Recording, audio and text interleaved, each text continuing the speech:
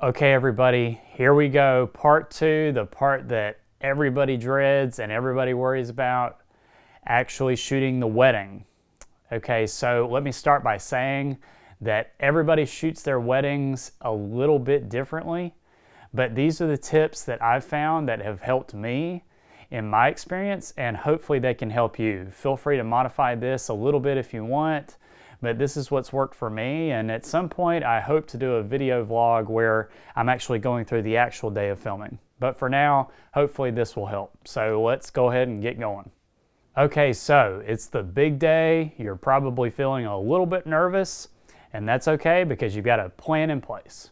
So you want to get there, this is tip number one, you want to get there a little bit early, 30 minutes to an hour, just to get your bearings.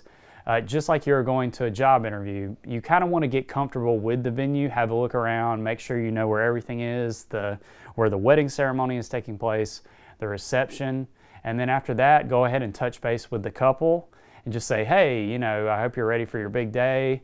Let them know of any plans you have. And then after that, just kind of leave them alone. They're going to have a really busy day. Leave them alone for a minute so that they can get their bearings. They're probably nervous themselves.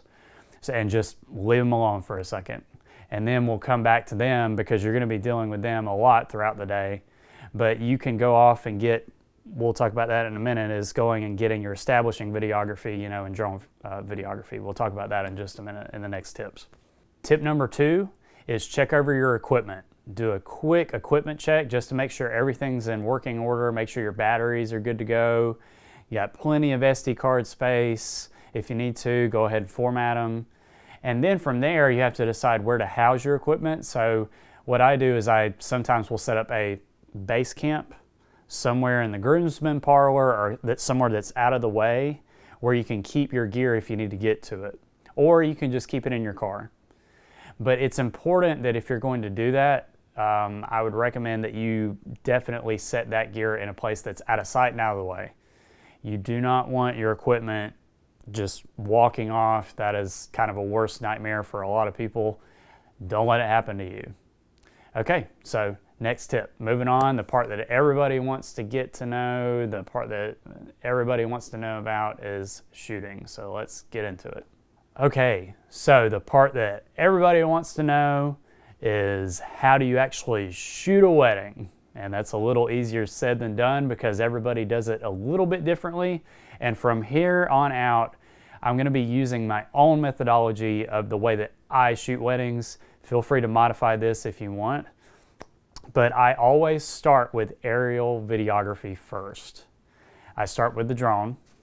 And then what I do from there is I get establishing shots. Anything that doesn't involve actual people. Shots of the venue, outside of the venue, decorations that people are putting up, anything like that. Okay, tip number four is get the bride getting ready. So this is something that I wish somebody had told me when I started shooting weddings, but the minute that bride goes into the makeup chair, it's on all the way to the ceremony. The clock is ticking. Okay, so you want to get her getting makeup put on. Some videographers wait until they're more halfway. I like to get a progression when they just sat down into the makeup chair, and then I kind of go in the midway, and then I get when they're done. Up to you. Another thing is that this is a great opportunity for them to say anything to camera. If they have letters that they want to read to each other, that's a great opportunity. And that's another note in this, is that overall it's very important that the bride and groom talk a lot, as much as you can get them to talk, because that's going to help you in the edit later. Tip number five, and again going back to the overall theme here of communication, you want to communicate with 4 people throughout the day. You want to communicate with the couple, so the bride and groom. You also want to communicate with the wedding planner, and you want to communicate with the photographer. Or if there's multiple photographers, then communicate with all of them. You need to communicate with all these people throughout the day on what your plans are. You don't have to tell them every single thing that you're doing, but if there's a specific shot that you need and you have it scheduled out, then you need to make everyone aware of that. Because it's important, and this was discussed somewhat in part 1, it's important to be respectful of what the photographers need, and also trying to, at the same time, you want to get the shots that you need, and if you need a shot, then communicate that to them. You know, say, hey, I need to borrow her for 10 minutes. I need to take the couple, you know, aside to do a quick shoot. And typically they'll be very cool with that.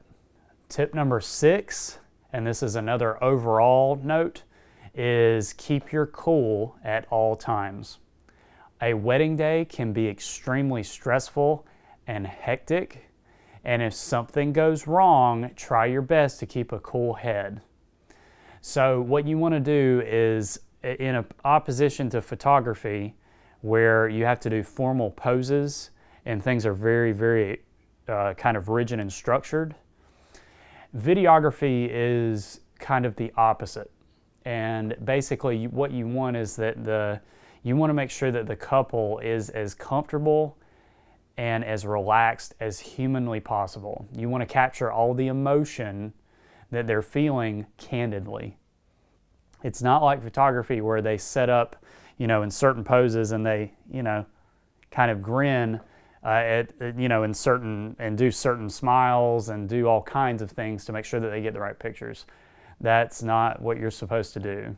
You can pose them in certain ways if you want, but overall, you just want them to relax. If there's nothing else you get from this vlog, then just make sure that you understand that, you know, tell them that you want them to relax, act like the camera isn't even there. That's what I often tell a couple is, you know, just do what comes naturally, relax, and enjoy your day.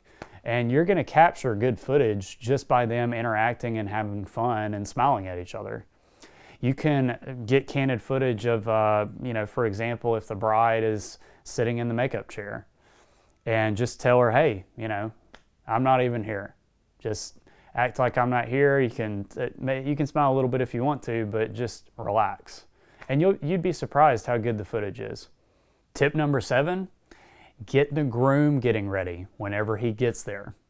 You want to start with him, you know, putting on his jacket, buttoning up his shirt, tightening up his bow tie, get all that stuff. Him putting on his shoes, get whatever you possibly can. Oh, and as another note, you want to turn off all the lights. That's the next tip I'm going to get to, is you turn off all the lights in the groomsmen parlor, get them up next to a window, and you're good to go.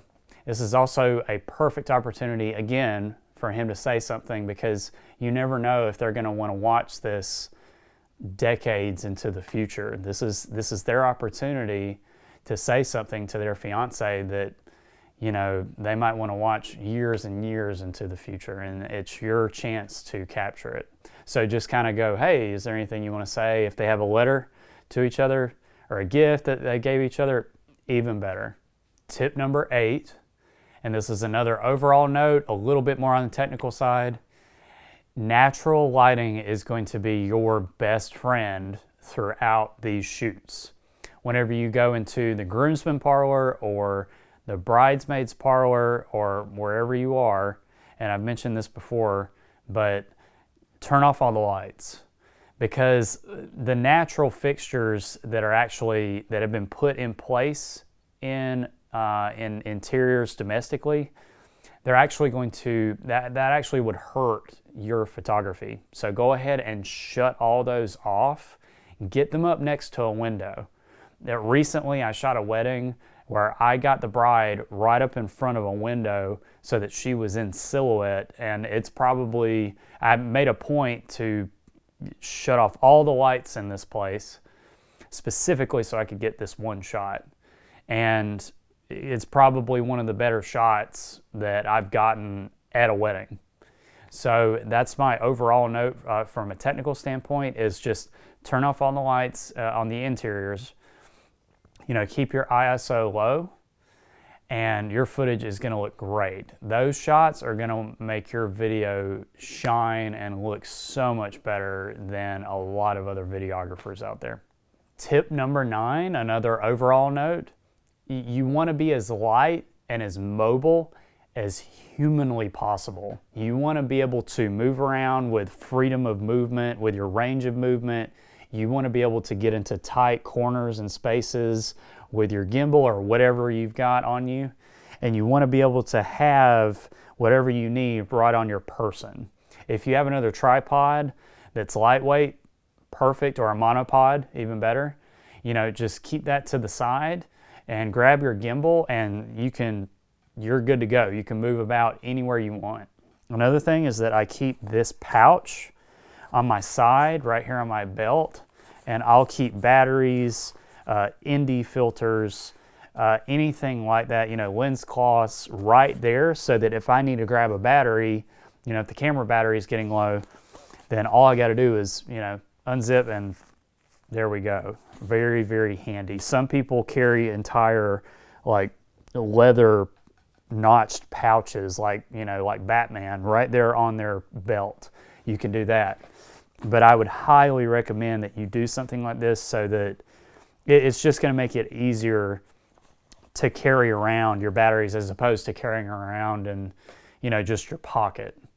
And yeah, the more light and mobile you are, the happier you're going to be, because if you're encumbered by, you know, heavy equipment, carrying it around all day, by the time you actually get to the end of the day, you're going to be so exhausted you're not even going to be able to function. So what you want to do is you want to be light, mobile, and functional. Okay, so tip number 10 is that once you get into the thick of shooting, it's going to get real busy. You're not going to stop moving the entire day, and just stick to your shooting schedule and keep watching your shot list and just keep on knocking them out one after the other. Just keep on looking at your schedule, keep on looking at your shot list. If you get one, you cross it out. Any of the must-have shots that I consider absolutely necessary, I put in the actual blog. I can link that below. But you'll want to go ahead and just knock off as much as you can. There are some shots that are pretty much unmissable. For example, you know, cutting the cake. That's just one shot that you cannot miss it. I mean, that's something that is absolutely necessary in the grand context of things. That's just one shot though. So go ahead and just follow along your schedule. You know, thankfully you planned that before, and now you're gonna just pop them off one at a time. And that way your day is gonna go so much smoother, like we talked about in part 1, and you're gonna be so much happier that you planned all that out.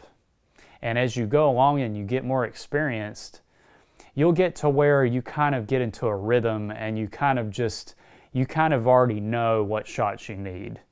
You know, if it's first looks between bride and groom, you pretty much already know how to shoot that. You know, you have your second shooter on getting one reaction, and then you have yourself doing the reverse, getting the other. So just follow along with your schedule, and you'll be just fine. Bonus tip is keep your wedding vendors in mind. So, for example, the vendor that provided the cake.